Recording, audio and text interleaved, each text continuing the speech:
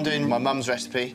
It's made with smoked haddock, mainly for flavour, not too much. A good quality white fish. Obviously, we're all into sustainability at the moment, so we're going with something like pollock and going to do them with peas, egg and a mashed potato top, so very, very classical. Mine's not so classical, but it is the northeast in the sense of we're going to be using kippers for that smoked element. Right. And what we're going to serve with that is basically crab, mussels, some king prawns. Kenny starts by getting his kippers ready to poach. What I'm going to do is do the old classical way, which is jug kipper. Yep. You know, you normally put it into a jug, Yep. cover it with some hot water, and just let it poach for about 5-6 minutes. So we're going to do something very similar. The kippers are hot smoked, so they just need to be warmed through. Kenny places them in a pan of hot water and leaves to steam. This makes it easier to remove the bones and flake the fish, and will also create a delicious stock for his sauce. Onto his mussels. Kenny has sweated diced shallots, fennel and celery. A little splash of white wine. Yep. Just for acidity. He then adds the mussels and some fish stock and leaves them to cook for 2 or 3 minutes or until they have opened. So these mussels are starting to open up now. Yep. And what I'm going to do now is just drain them off. Yep. They're so quick, aren't they? Once the mussels have drained, Kenny gets on with his white sauce. Equal quantities of butter and flour. And I want to cook that to a sandy texture, which will take about 3-4 minutes to basically cook the flour and the butter out. Not to miss a trick, Kenny is using the cooking liquor from the mussels and kippers instead of the usual milk to make his white sauce. He gradually adds to the flour and butter, whisking continually to prevent lumps. So more, as you can see, the sauce is getting a lot more lighter now. Yep. A lot more glossy in colour. Yep. And a lot more of a nicer sauce consistency. Yep.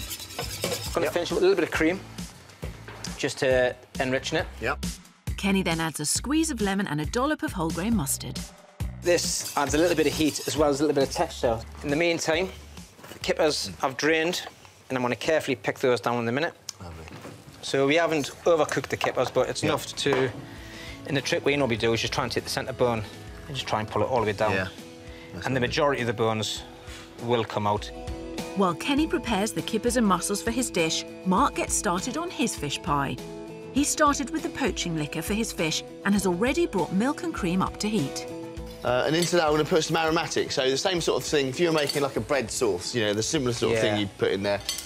Classic onion studded with cloves, that goes in there. Bay leaves, I mean, 4 or 5 in there. Give it a really... I mean, I really love that flavour of bay leaves, obviously. Well, that's actually the classic way to do it as well, and the studded onion. Just bring that up to the heat. And that's our poaching liquor. Yeah. So we've got the smoked haddock here, a lightly smoked haddock. Always use undyed. Definitely. Rather than that bright yellow stuff. It's a natural product as well. Mark cuts up the smoked haddock and the pollock into bite-sized pieces ready to be poached. Obviously, you can use any good, sustainable white fish. Yeah. We're using pollock because that's pretty good at the moment. Coley is an amazing one as well.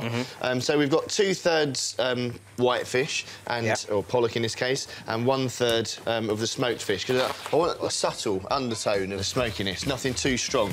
The fish needs to poach for a couple of minutes or until it is just cooked, so Mark turns his attention to the all-important potato topping.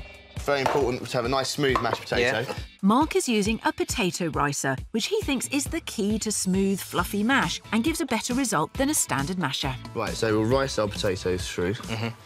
This gives you, obviously, no lumps and a lovely, creamy, velvety potato. So you're using any particular variety of potatoes for your mash, or...?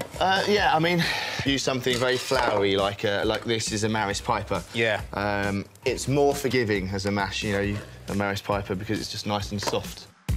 Next, Mark adds plenty of butter and seasons with salt before adding a ladle of fish poaching liquor to loosen the mash and add flavour. So I'm looking for, like I said earlier, soft texture, but not like, you know, not like a puree. This is a mash, not a pom puree. Yeah. So you're going to add the egg yolks to help with that caramelisation to it? Yeah, egg yolks in, because then that's how it goes golden brown. So we'll get that in there. And you've got to beat it quite quickly when it's in there. And it will soften the potato up now, but actually as it cooks, it will firm up and kind of cook it together. Right, so that's the texture we're looking for. Yeah. That's a good workout. So it just kind of softly drips off there. Mark seems happy with his mash. Let's hope the judges agree. Next, he removes and drains the poached fish. Right, so I'm just going to leave that there to cool, and then we're going to be ready to make our pies. Brilliant. Kenny is sure his kippers will give his pie the advantage, while Mark is banking on his mum's more homely dish. But which fish pie will reel the judges in?